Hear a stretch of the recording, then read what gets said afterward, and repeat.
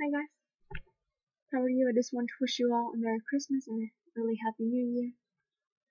But I also want to talk about some things too. New Year's is definitely a time of reflection for a lot of people. I'm sure it's not just for me.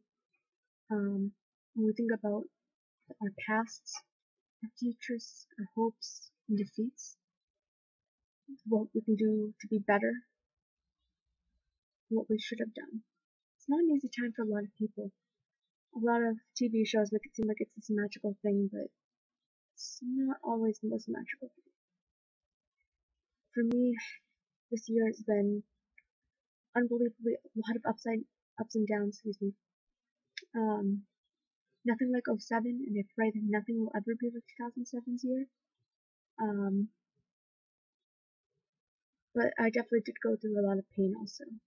And I just want to share with you one of the things I wrote on April 26th, 2013, so it was a while ago. April 26th was the day I found my biological parents in 2007. And 6 days later, that's when Carney Hospital happened. So April 26th is kind of the day I start to feel a lot more sad and leads down to that. I'm sorry for the little bit of background noise. My chinchilla is being a little obnoxious, so sorry. Alright, so I titled this one called Where Did Things Go Wrong? It's that time of year again. Memories return, flashbacks occur, tears flow, and I diminish. I feel that every May is like a time machine experience for me. I transform back into the terrified, desperate, shattered 12-year-old girl that I was and stay there. I'm 18 years old and I still cringe, freeze, and feel nauseous when I hear the words Carney Hospital. Even reflecting on the memories made me feel ill. In May, time freezes and so does my world. It's a time that flashbacks dominate my life, but it is also a time to mourn.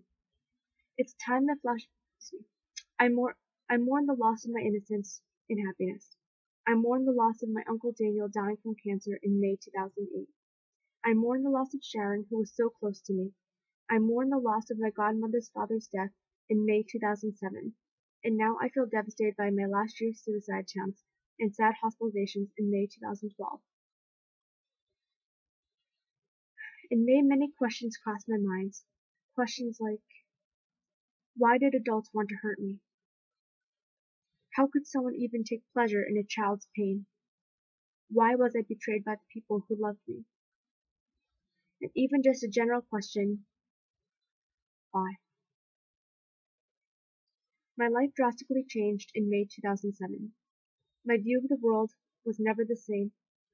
I'm devastated because the spring used to be an extremely happy and exciting time for me. I used to bolt out the door smiling and quickly stand upon my swing.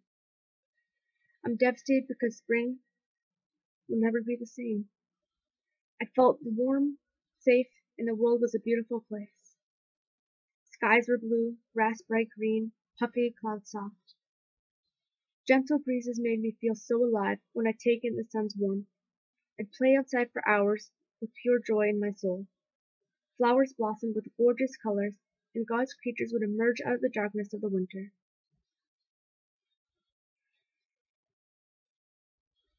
My heart was filled with genuine love and kindness. What happened? Where did things go wrong? It happened so fast. I'm crushed. I now dread and despise the spring. Where is the world I knew? I wish I spent more time in the good and safe world. I was yanked out of it too soon.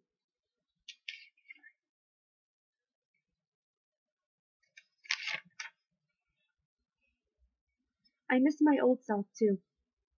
When I look to the pictures of myself when I was younger, before age 12, I see a wide, genuine smile and a bright gleam in my eye. I seem so energetic and happy. If I looked into a crystal ball when I was a child and saw what was going to happen to me, I would have immediately denied it. I never believe it. Even now, an 18-year-old girl, I still have a difficult time coming to terms with it. It just feels so unreal, but I obviously know what happened. I remember everything so clearly, every little detail. I cannot deal with this intense pain. That was the journal entry I had on April 26, 2013.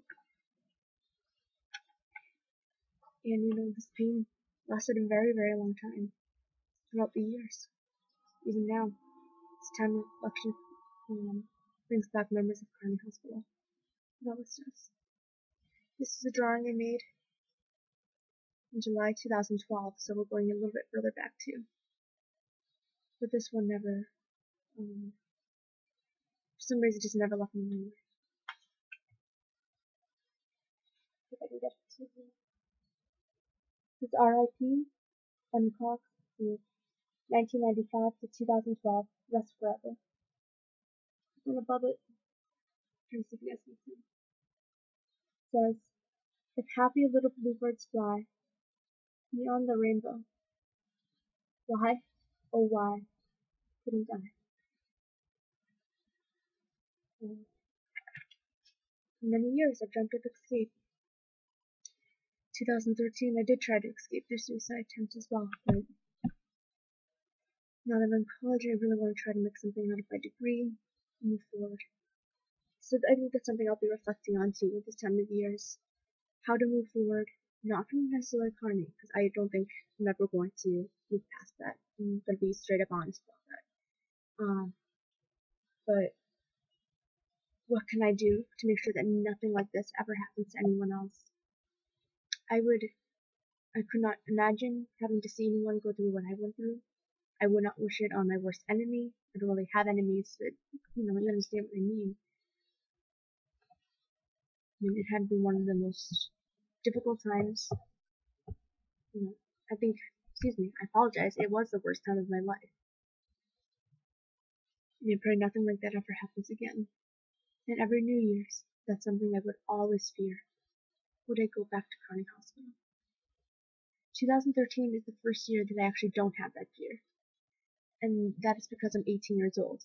So if they tried to put me in Carney Hospital, number one, I wouldn't even be on the unit I was on because I'm an adult. Number two, I'd be able to sign myself out. So as awful as it would be to sit put in Carney once again, I wouldn't have to stay there and be worried. So that fear is gone. And I always promised myself years ago if I ever set foot in Carney Hospital again, I would kill myself. I don't have to worry about that anymore. But now it's my turn to protect those who can't protect themselves. That's my duty now, since I survived everything I went through. I hope that you take it as responsibility yourself, too, to stand up for abused people who cannot defend themselves, especially those who are under the age of 18, who don't have as much power. Abuse is horrible. Anyone can abuse anyone at any age. It makes you feel very powerless, but I mean by legally, under 18 you cannot do that much. Please, around this Christmas season, New Year season, think about that.